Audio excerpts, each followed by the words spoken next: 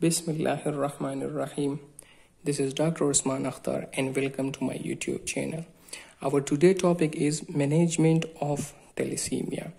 But before this, if you haven't watched my previous two videos on thalassemia, please go that watch video first. Okay, from management of thalassemia, first of all, we have transfusion therapy. This is like life-saving therapy for that baby. It can really increase the quality of life of that baby. For that, we have to give only packed RBC transfusion because the only problem lies in the RBC.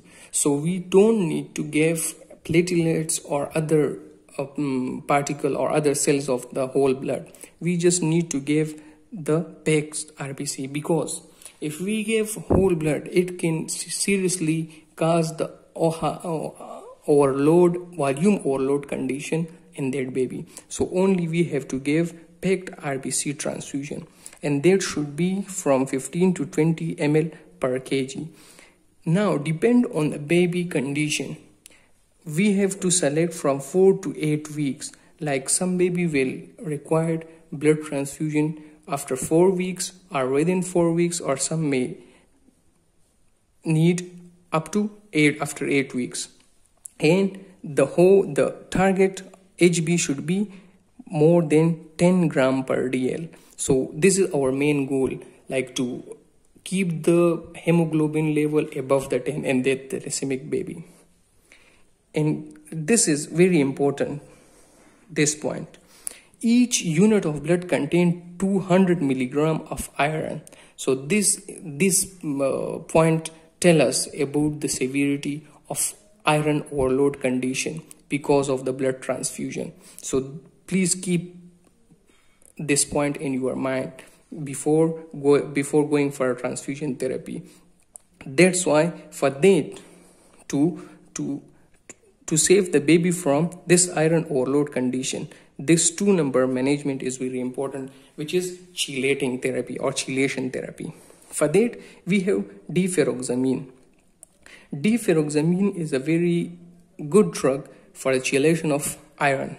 So whenever you're giving the transfusion therapy, it's better to give deferoxamine. So whenever this is extra iron is coming in the thalassaemic baby body, it will remove it from the dead body. So the dose you should remember, that is 20 to 60 milligram per kg over 8 hours, and this should be subcutaneous. This is another important point. And this drug should be given for 5 days per week. In a week, a baby should receive it for the 5 days, and the dose is 20 to 60 milligram per kg over 8 hours. This is very slow infusion.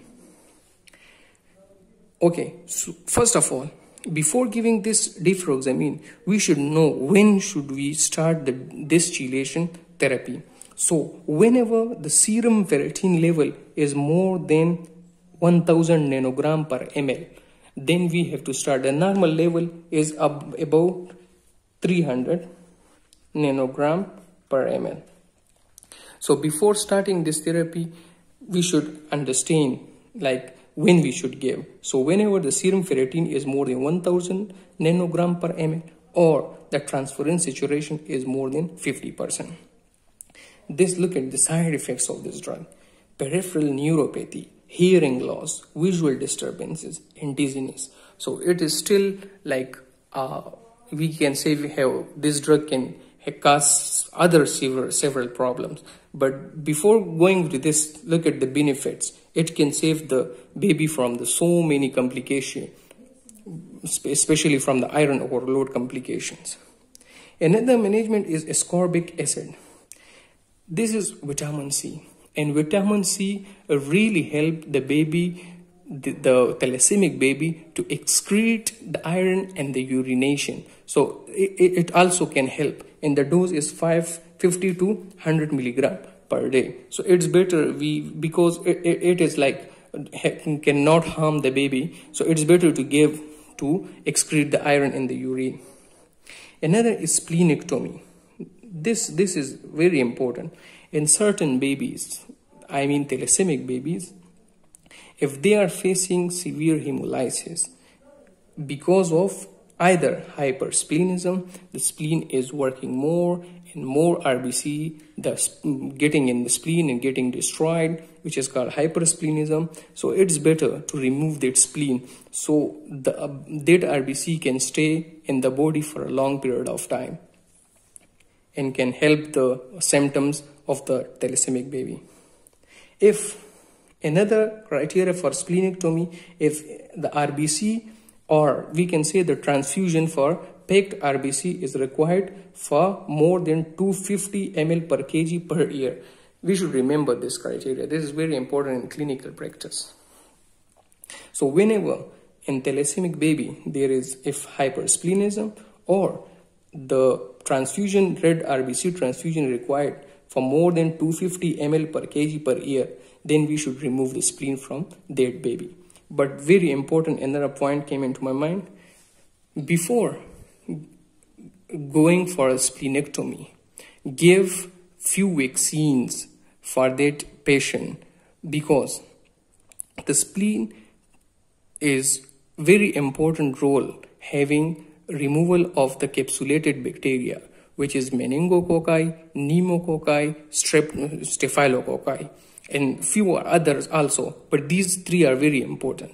So before going for the splenectomy, please give pneumococcal vaccine, meningococcal and staphylococcal vaccine, because these bugs can seriously damage that thalassemic baby. So this is very important for a clinical and MCQs point of view and your exam point of view. Before going for splenectomy, we should remember that vaccines. And this is the treatment of choice. This can seriously cure the baby from these all symptoms. Bone marrow transplantation. Bone marrow transplantation is getting very popular nowadays. We have to find the HLA matching of that thalassemic baby with his sibling or another person. If their HLA gene is matching, then we can give the bone marrow to the thalassemic baby, and it can grow and it can start erythropoiesis and can really help the thalassemic baby.